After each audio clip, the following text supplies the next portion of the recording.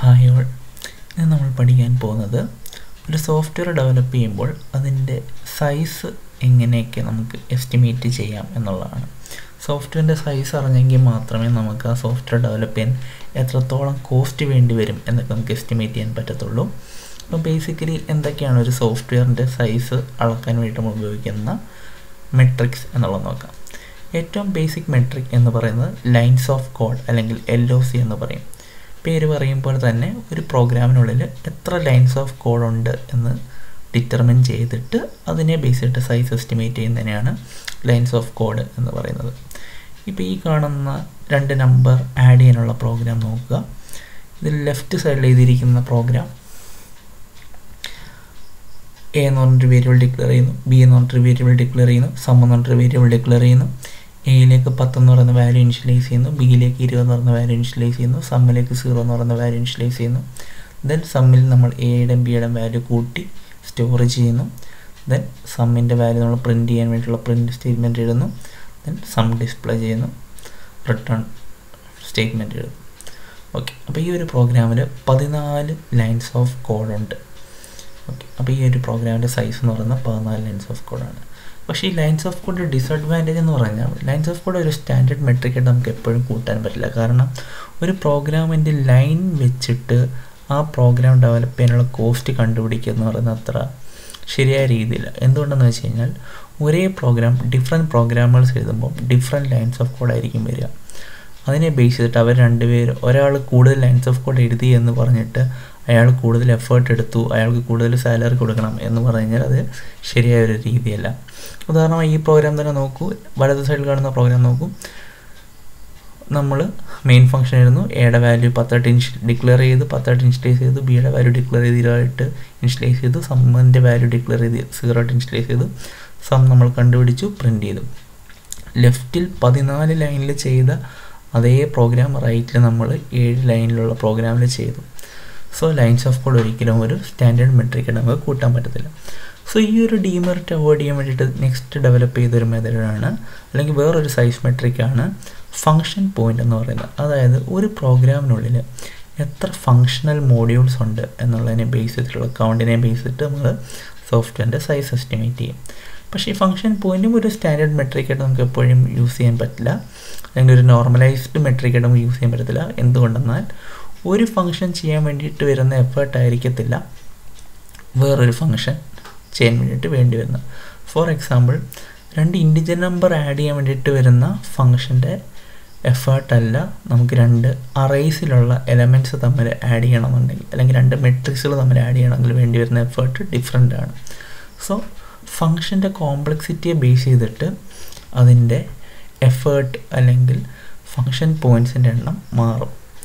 So ഇതിനെയെല്ലാം ഒന്ന് normalise ചെയ്യാൻ വേണ്ടിയിട്ട് ഫങ്ഷൻ പോയിൻറ്റിനെ ആൽബ്രെക്റ്റ് എന്ന് പറയുന്ന ആൾ ഒരു അനലിറ്റിക്കൽ മെത്തേഡ് യൂസ് ചെയ്തിട്ട് ഫങ്ഷൻ പോയിൻറ്റ്സിനെ എസ്റ്റിമേറ്റ് ചെയ്യാനുള്ള ഒരു സ്റ്റാൻഡേർഡ് നോർമലൈസ്ഡ് ഫോം ഡിഫൈൻ ചെയ്തു. അദ്ദേഹം എന്താണ് ചെയ്തതെന്ന് വെച്ച് കഴിഞ്ഞാൽ ഫങ്ഷൻ പോയിൻ്റ് അനാലിസിസ് സിസ്റ്റത്തിൽ ഒരു സിസ്റ്റത്തിനെ ഡിഫറെൻറ്റ് ഫങ്ഷണൽ യൂണിറ്റ്സ് ആയിട്ട് സ്പ്ലിറ്റ് ചെയ്തു. ബേസിക്കലി 5 ഫങ്ഷണൽ യൂണിറ്റ്സ് ആയിട്ടാണ് അദ്ദേഹം സ്പ്ലിറ്റ് ചെയ്തത്. ഒന്നാമത്തേത് എക്സ്റ്റേണൽ ഇൻപുട്സ്. യൂസർ സിസ്റ്റത്തിലേക്ക് ഇൻപുട്ടായിട്ട് കൊടുക്കുന്ന ഡേറ്റ അല്ലെങ്കിൽ ആ ഒരു ഫങ്ഷണൽ മോഡ്യൂളിനെ നമ്മൾ എക്സ്റ്റേണൽ ഇൻപുട്സ് ആയിട്ട് പറയും. തിരിച്ച് സിസ്റ്റം യൂസറിന് കൊടുക്കുന്ന ഔട്ട്പുട്ടിനെ നമ്മൾ എക്സ്റ്റേണൽ ഔട്ട്പുട്ട്സ് എന്ന് പറയും. യൂസർ എന്തെങ്കിലും തരത്തിലുള്ള ക്വറീസ് കൊടുത്ത് നമ്മുടെ സിസ്റ്റവുമായിട്ട് ഇൻട്രാക്ട് ചെയ്യുകയാണെന്നുണ്ടെങ്കിൽ ആ ഒരു ഇൻട്രാക്ഷൻ മോഡ്യൂളിനെ നമ്മൾ EQ എക്സ്റ്റേണൽ ക്വറീസ് ആയിട്ട് പറയും. സിസ്റ്റത്തിനുള്ളിൽ ലോജിക്കൽ ഫയൽസായിട്ട് ഡേറ്റയെ സ്റ്റോർ ചെയ്തിരിക്കുന്നതിനെ അല്ലെങ്കിൽ അത്തരത്തിൽ സ്റ്റോർ ചെയ്തിരിക്കുന്ന ഇൻഫോർമേഷനെ എല്ലാം കൺസിഡർ ചെയ്യുന്നതിനെ നമ്മൾ internal logical files ILF മോഡ്യൂളായിട്ട് consider ചെയ്യും. ദെൻ നമുക്ക് ഈ സിസ്റ്റത്തിൽ നിന്ന് ഒരു ഡേറ്റ എടുക്കാൻ വേറൊരു എക്സ്റ്റേണൽ സിസ്റ്റത്തിൽ നിന്ന് നമുക്ക് എന്തെങ്കിലും തരത്തിലുള്ള കമ്മ്യൂണിക്കേഷൻ നടത്തേണ്ടി വരുവാണെന്നുണ്ടെങ്കിൽ അപ്പോൾ നമ്മൾ ആ ഒരു functional മോഡ്യൂളിനെ external interface files EIF എന്ന് പറയാറുണ്ട്. സോ ആൽബ്രെക്റ്റ് ആദ്യം ചെയ്തതാണ് ഫങ്ഷൻ പോയിൻറ്റ്സിനെ 5 ആയിട്ട് കാറ്റഗറൈസ് ചെയ്തു. നെക്സ്റ്റ് ഈ 5 category of functional യൂണിറ്റ്സിന് different weighing factors assign ചെയ്തു. അദ്ദേഹം ഓരോ ഫങ്ഷണൽ യൂണിറ്റ്സിനെ 3 വെയിങ് ഫാക്ടറായിട്ട് സ്പ്ലിറ്റ് ചെയ്തു. ലോ, ആവറേജ്, ഹൈ റേറ്റിംഗ് കൊടുത്തു. എക്സ്റ്റേണൽ ഇൻപുട്സ് ലോ ആണെന്നുണ്ടെങ്കിൽ അതിൻ്റെ വാല്യൂ 3 ആയിരിക്കും, ആവറേജ് ആണെന്നുണ്ടെങ്കിൽ 4 ആയിരിക്കും, ഹൈ ആണെന്നുണ്ടെങ്കിൽ 6 ആയിരിക്കും. എക്സ്റ്റേണൽ ഔട്ട്പുട്ട്സിൻ്റെ വാല്യൂ എന്ന് പറയുന്നത് ലോ ആണെങ്കിൽ 4, ആവറേജ് ആണെങ്കിൽ 5, ഹൈ ആണെങ്കിൽ 7. External enquiry സീക്വൻ്റെ law 3, average 4, high 6. Internal logic files law ആണെങ്കിൽ 7, ആവറേജ് ആണെങ്കിൽ 10, ഹൈ ആണെങ്കിൽ 15. എക്സ്റ്റേണൽ ഇൻ്റർഫേസ് ഫയൽസ് EIFൻ്റേത് ലോ ആണെങ്കിൽ 5, ആവറേജ് ആണെങ്കിൽ 7, ഹൈ ആണെങ്കിൽ 10. സോ അതായത് നെക്സ്റ്റ് ചെയ്ത ഇതാണ് ഓരോ functional പോയിൻറ്റ്സിനെയും law, average, high weighing factor define ചെയ്തു. ഇനി നമുക്കൊരു പ്രോഗ്രാമിൻ്റെ അകത്തുള്ള ഫങ്ഷൻ പോയിൻ്റ് കൗണ്ട് കണ്ടുപിടിക്കണം എന്നുണ്ടെങ്കിൽ നമ്മൾ ആദ്യം ചെയ്യേണ്ടത് ആ പ്രോഗ്രാമിൽ എക്സ്റ്റേണൽ ഇൻപുട്ട്സിൻ്റെ അകത്ത് ലോയിൽ വരുന്ന എത്ര എക്സ്റ്റേണൽ ഇൻപുട്ട് ഉണ്ടെന്ന് നോക്കുക. ഫോർ എക്സാമ്പിൾ നമുക്ക് ലോയിൽ വരുന്ന എക്സ്റ്റേണൽ ഇൻപുട്ട്സ് 5 എണ്ണം, ആവറേജിൽ വരുന്നത് 10 എണ്ണം, ഹൈയിൽ വരുന്നത് 15 എണ്ണം എന്നുണ്ടെങ്കിൽ നമ്മൾ കാൽക്കുലേറ്റ് ചെയ്യുമ്പം 5 ലോയിലുള്ള 5 5 ഇൻറ്റു ലോവിൻ്റെ വെയിങ് ഫാക്ടർ എന്ന് പറയുന്നത് എക്സ്റ്റേണൽ ഇൻപുട്ട്സിൻ്റെ ലോവിൻ്റെ വെയിങ് ഫാക്ടർ എന്ന് പറയുന്നത് 3 ആണ്. So 5 into 3 is equal to 15 അതിന് വരും. ദെൻ ആവറേജ് റേറ്റിംഗുള്ള എക്സ്റ്റേണൽ ഇൻപുട്ട്സ് 10 ആണെന്നുണ്ടെങ്കിൽ 10 into 4 which is equal to 40. Then high എന്നുള്ളത് 15 ആണെങ്കിൽ 15 ഇൻറ്റു 6 90. അങ്ങനെ നമ്മൾ ഓരോന്നിൻ്റെയും കണ്ടുപിടിക്കും. എക്സ്റ്റേണൽ ഔട്ട്പുട്ട്സും ഇതേപോലെ തന്നെ നമ്മൾ കണ്ടുപിടിക്കുക. ലോയിൽ വരുന്ന എക്സ്റ്റേണൽ ഇൻപുട്ട്സ് എത്ര എണ്ണം ഉണ്ട് അത് ഇൻറ്റു അതിൻ്റെ equivalent weighing factor. ലോയിലാണെങ്കിൽ 4. Average external inputs എത്ര എണ്ണം ഉണ്ടോ അത് ഇൻറ്റു അതിൻ്റെ വെയിങ് ഫാക്ടർ ആയിട്ടുള്ള 5 വെച്ച് മൾട്ടിപ്ലൈ ചെയ്യുക.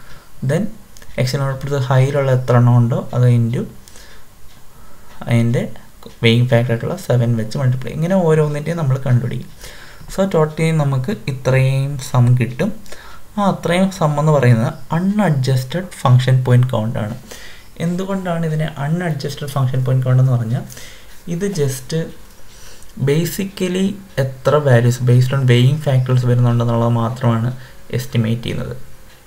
ഈ പറയുന്ന 5 പാരാമീറ്റർ അല്ലാതെ ഒരു സോഫ്റ്റ്വെയറിൻ്റെ ഫങ്ഷൻ്റെ കോംപ്ലക്സിറ്റി ഡിഫൈൻ ചെയ്യുന്ന മറ്റൊരു 14 features international function point users group define ചെയ്തിട്ടുണ്ട്, IFPUG. ആ 14 പോയിൻറ്റ്സ് എന്ന് പറയുന്നത് ഇതൊക്കെയാണ്: data communications, performance, transaction rate, processing, reusability, end user efficiency, online update, configuration, multiple sites, operations, change requirements, distributed processing, online data entry, installation. So ഈ 14 ക്യാരക്ടറിസ്റ്റിക്സിനെ നമ്മൾ 5 ആയിട്ട് grade ചെയ്തിട്ടുണ്ട്. അതാണ് ഈ കാണുന്ന ഗ്രേഡ് പോയിൻറ്റ് സ്കെയിൽ.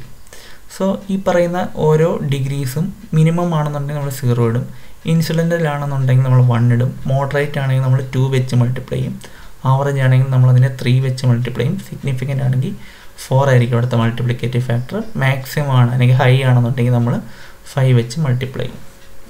സോ നമുക്ക് ഈ കിട്ടിയ അല്ലെങ്കിൽ നമുക്ക് ഈ അൺഅഡ്ജസ്റ്റഡ് ആയിട്ട് കിട്ടിയ ഫങ്ഷൻ പോയിൻറ്റിനെ നമ്മൾ നോർമലൈസ് ചെയ്ത് ഫൈനൽ അഡ്ജസ്റ്റഡ് ഫങ്ഷൻ പോയിൻറ്റ് കണ്ടുപിടിക്കാനുള്ള ഇക്വേഷൻ എന്ന് പറയുന്നത് final adjusted function point is equal to അൺഅഡ്ജസ്റ്റഡ് function point into CAF എന്ന് പറഞ്ഞാൽ കോംപ്ലക്സിറ്റി അഡ്ജസ്റ്റ്മെൻറ്റ് ഫാക്ടർ.